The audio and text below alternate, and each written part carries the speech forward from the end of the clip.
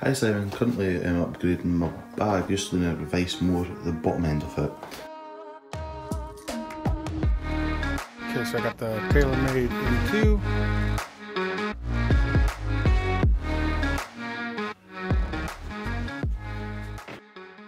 Guys, how are you all doing? It's Easter Sunday, early in the morning. I wasn't going to make a video today, but I did say on yesterday's video, if it got 500 plus likes overnight, that I'd come and make a video nice and early. Both of the girls are still asleep, and the reception that these what's in your bag videos or the secondhand stuff is going down incredibly well, and it's obviously giving me something to do in terms of content whilst we're in lockdown. So I'm very grateful for this series, and also a big thank you to Matthew.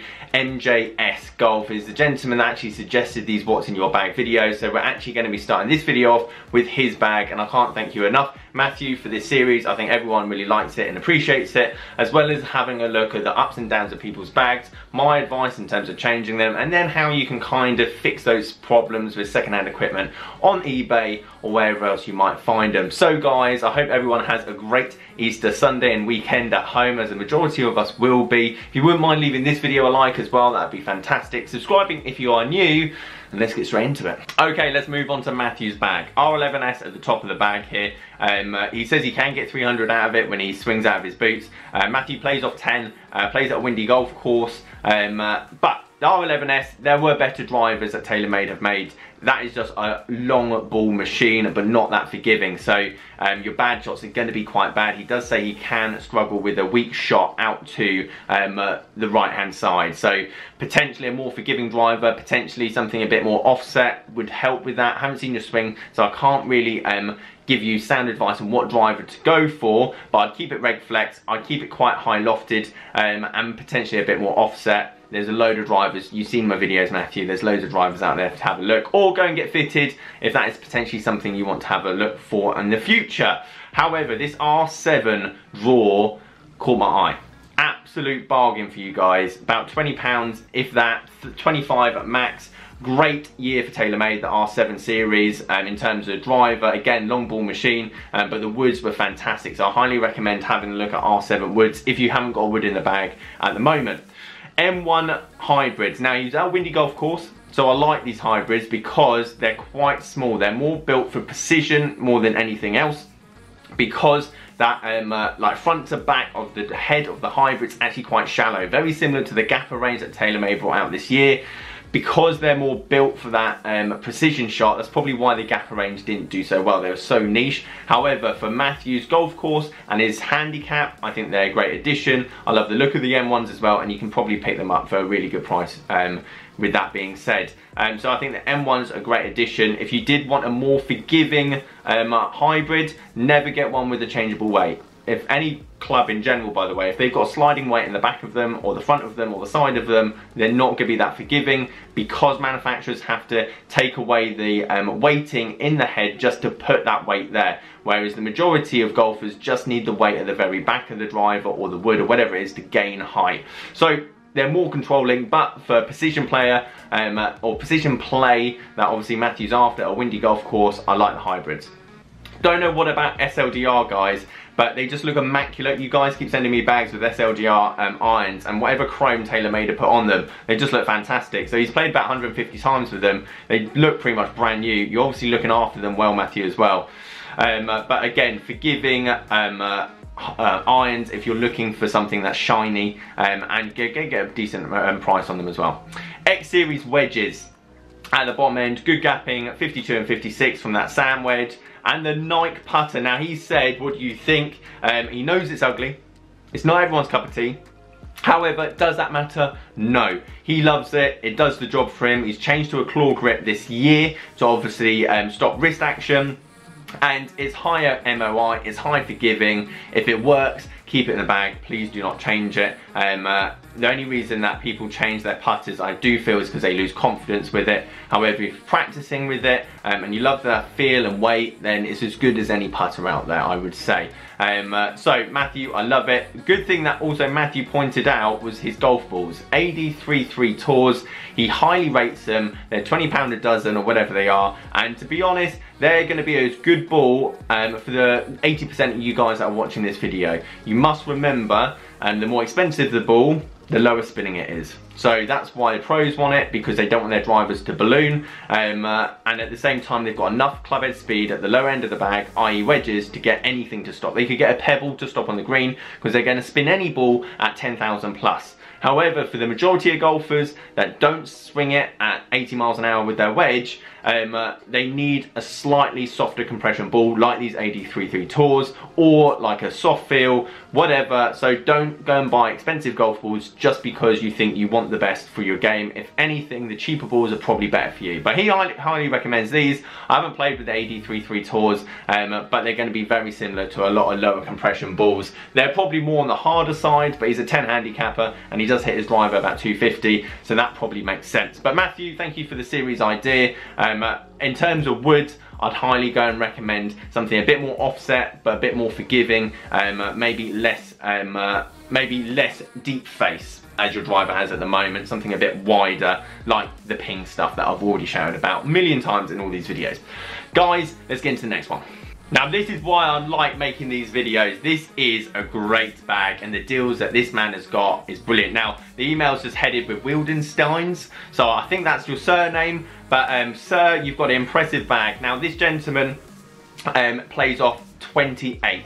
He's been playing since October last year, and he's asking advice about his irons. Now let's just quickly have a look at his bag. Now in terms of averages, he's in driver 270, 290 when he hits it straight. So the boy's got some speed for very little playing. And let's have a look at his bag, because his bag is impressive. Now, he said... Okay, so I got the TaylorMade M2.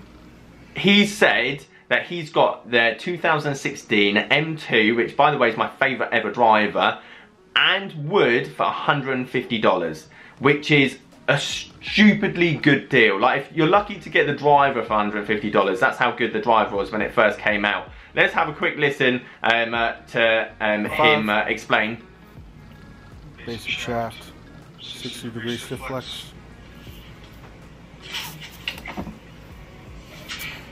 The TaylorMade M2 free wood, 16.5 high launch, again stiff flex, 65 gram.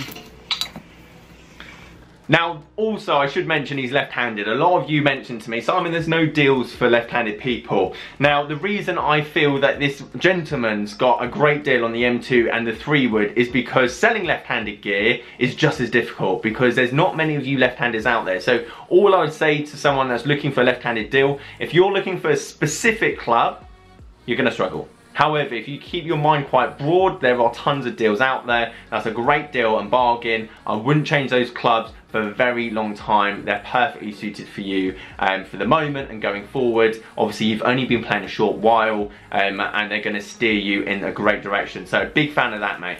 I've got the basic Strata set. Again, I've only been playing since October.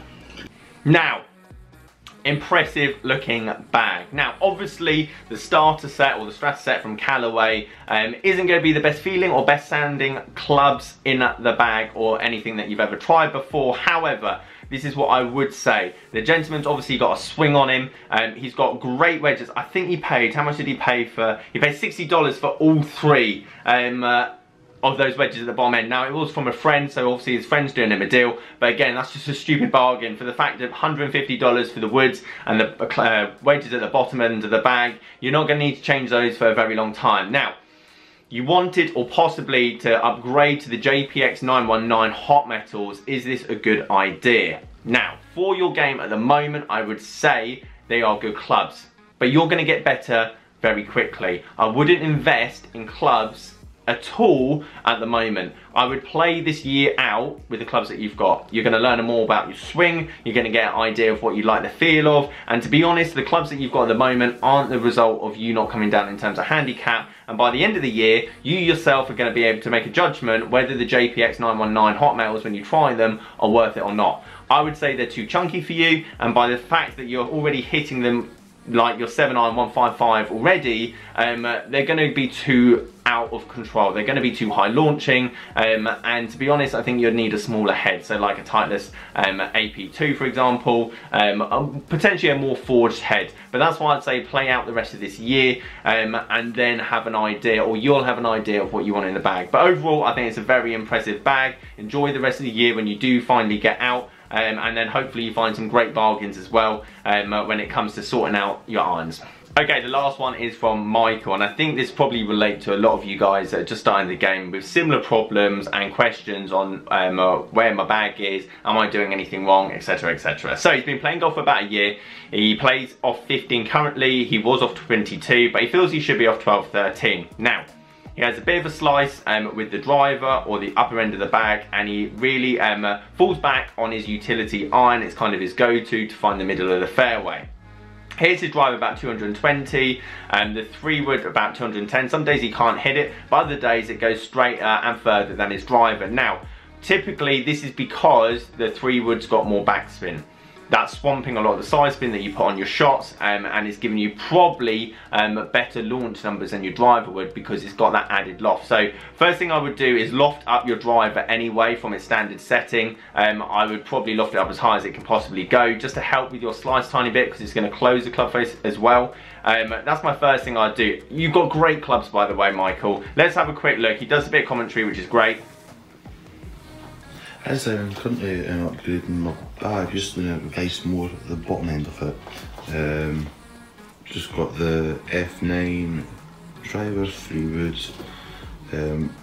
It's in a stiff flex, it's 9 degrees, but I've got lofted up one. Oh, okay, cool. So you've already done that. Okay, so he's got 9 degrees, lofted up to 10.5, and he's got a stiff shaft in there. Now, what I would say, what he has told me, which is very important, I ask this about a lot of my lessons, is that I ask, have they played sports before? What do they do for a job? Because that will tell me a lot about someone's swing and build. Michael's played a lot of rugby, which means that he's going to be a pretty strong bloke. And the problem with being a strong bloke and starting the game of golf is that you rely on your arms and you rely on your shoulders and you rely on your back, because it's quick, easy, accessible power. So Michael, I haven't seen you swing. You've had a couple of lessons. You've worked on strengthening your grip to counteract that slice, which is somewhat in the right realm. However, your problem isn't the clubs. Your problem is, because you're so strong and built, you're relying on just your arms to hit the golf ball, which is good and bad. Good news is, you can hit the ball 220 yards just with no rotation in your body whatsoever. I haven't seen you swing, but I'm 90% sure this is going to be the issue. As soon as you sort your swing path out, you allow your body to rotate a tiny bit more and get that club working more into out or neutral, your driver's going to go 280 yards plus easily. You're going to not slice as much with all your woods, and you won't have to rely on that 3-iron. Overall, your bag looks great. I love the look of the Forge Tech irons. You obviously love a bit of Cobra. There's nothing wrong with that. I think Cobra's had a fantastic couple of years. In terms of the lower end of your bag, good enough at the moment. Do you know what I mean? And I don't say good enough. I would get something with slightly less bounce, because obviously, or have something a bit more like a Vokey in there, probably at the lower end, maybe like a 50-60 degree, depending on those more versatile shots out the rough, a bit more control. But you'll learn that as your handicap comes down. You're already a good handicap anyway. You obviously hit it far, but it's getting rid of those bad shots that's your problem. I wouldn't worry about the low end of the bag. I think that's all great. I love the Fang putter. I think that's fantastic as well. But all I would say is, once yours is just a technical issue, as soon as you sort out your swing path, everything's going to be going straighter, everything's going to be going a lot further, and then to get down to single figures, you just have to grind away at your wedge play, to be honest. You've got more than enough weapons at the bottom end at the moment. As I say, you could potentially add another wedge in there, something with not as much bounce, and you can get a tiny bit more nip and control, like a 54-56 degree wedge. But apart from that, I think you've got all bases covered. I hope you enjoy the game when you finally allow back out, mate. And thank you for sending the video in. So guys, there you have it. Thank you for everyone that's sending your videos in for the What's in Your Bag series. I am getting through them. Some of the emails haven't uploaded the videos properly. I will reply to everyone's email if it's not in the videos, and help you with all your questions. I think that's going to be tomorrow's job. That's going to be a sit down at the office at 8 in the morning job, I think that is. And then all the other videos I can obviously get, use, or have great questions or ideas, and I think would relate to a lot of you. I will be doing another video on this. Guys, thank you ever so much for watching this video. Have a great rest of your Easter Sunday. See you later.